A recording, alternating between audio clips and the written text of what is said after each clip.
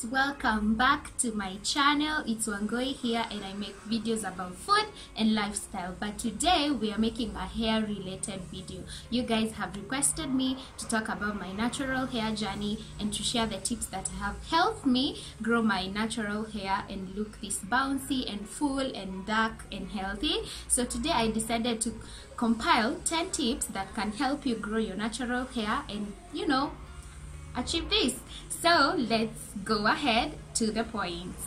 Point number 1, moisturize your hair. The thing with African hair is that it tends to get so dry. I don't know what the science behind that is, but it tends to get so dry. So the trick is to keep your hair moisturized by spritzing some water and some oil to keep it fully moisturized. Do this a few times a week and you will start to notice that your hair is softer, your hair is bouncier, and it's healthy.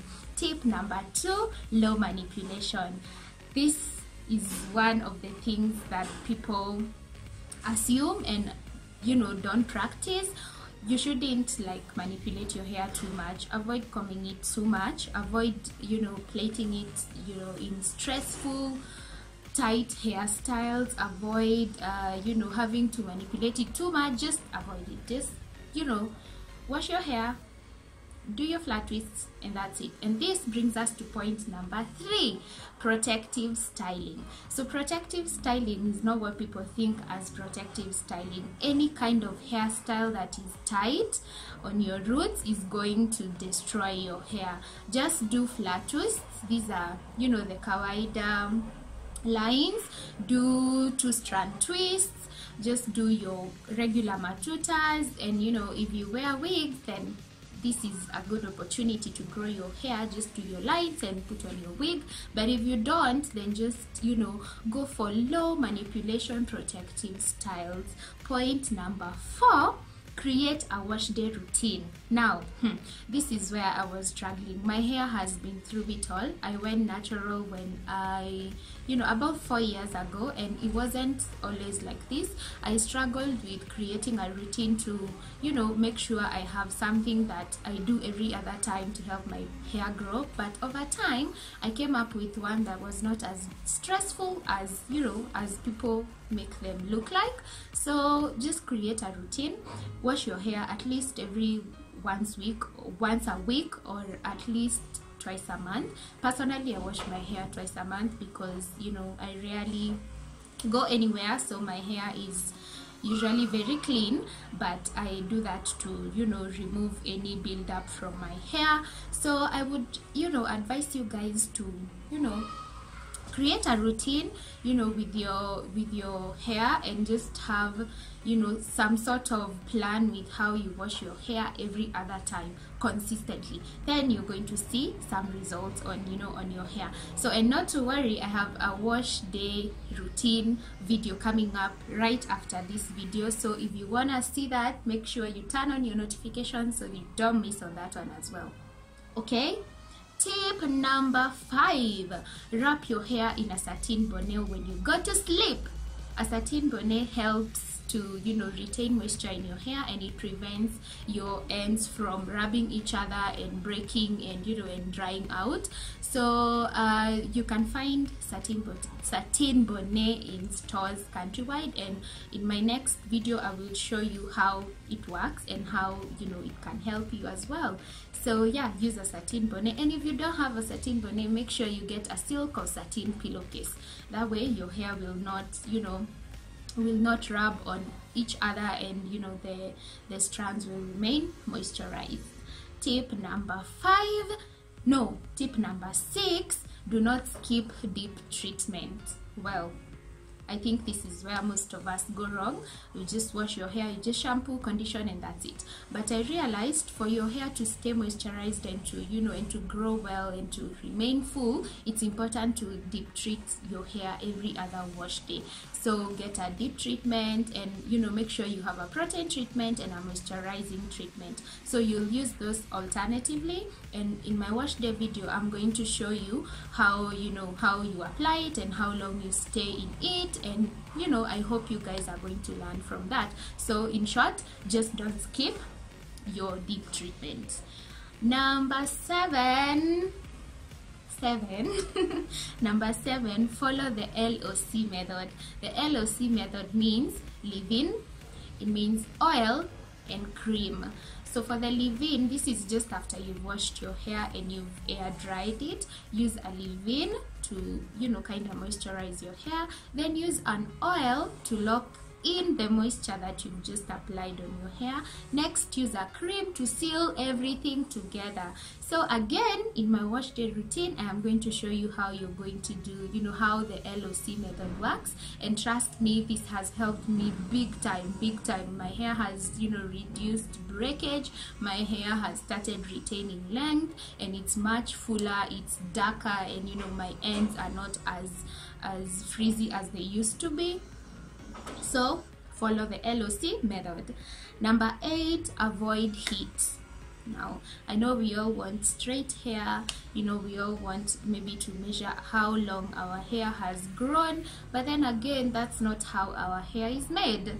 African hair is made to be curly, kinky, and just like this. Please avoid using heat in your hair. If you have to, like if you really have to, make sure you use a heat protectant.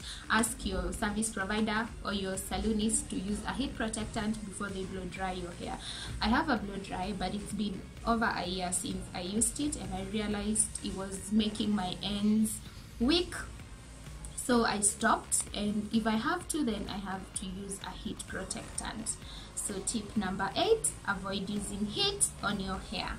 Number 9, trim split ends at least twice a year. So as time goes by, your ends start becoming weak, they become thinner than the rest of your hair, and it's important to just trim them down to prevent breaking the entire hair strand. So I used to think this was kind of stupid to trim my hair while I'm chasing length, but then again I realized my hair would break, you know, from the root to the tip. So I started trimming. I trim about 3 times a year because I don't know, my hair just my ends just dry out quickly than, you know, usual. So I trim the ends, and usually I will do a twist, and if I feel like the ends are a bit dry and kinkier than the rest of my hair, then I just cut them off. You know, it's going to help your hair retain length in the long run. Number 10, understand your products. Now, when it comes to natural hair products, there are so many brands and so many products out there, but then every hair type is different, and a product that will work for me is not the same product that will work for you. So first, understand what your hair needs, understand what, you know, you need to use for it to grow, and then understand your goals. If you're chasing length, what kind of products are you going to use? If you're chasing fullness, what kind of products are you going to use? If you want your hair to have, you know, a rich color, what kind of products are you going to use? But in summary, you just need to go for the products that have the most natural ingredients as possible. Like, just make sure, you know, your products have minimal chemical products and more of the natural products. And natural products to look out for in natural hair products are argan oil, olive oil, coconut oil, shea butter, moringa oil, avocado oil. All these oils are nice for natural hair, especially this kind of hair that is 4C, 4B, you know, type 4 hair. And you know, just make sure that your products do not have parabens, they do not have sulfates, they do not have mineral oils. And another tip, when you're buying your product, just make sure the first product is aqua, that is water. Because remember, point number 1, we said the first tip to make your hair grow and to maintain length and to make it look healthy and everything else is moisture. So your product needs to have moisture, and that is aqua, and that is water. Okay, So guys, we've come to the end of our video today, and I have really enjoyed filming this one. It's one of those things that I have always kept on the side, but because you guys requested, I purposed to do this video. So if you would want to know how I achieved this hairstyle, leave me a comment down below and I will be happy to show you how I did it. And look out for my next video, which will be a full wash day routine video. There I'll explain how I do everything from pre-pooing, from shampooing, conditioning, deep treatment, and every other thing that I do to my hair to make it full, to make it lengthy, to make it healthy, to make it this black and you know, this beautiful crown. So I am happy to share my natural hair journey, and if you feel like your friend might need this video, if they are trying to grow their natural hair, feel free to share it. Feel free to like this video if you enjoyed it, and as always, I will see you next time. Bye bye.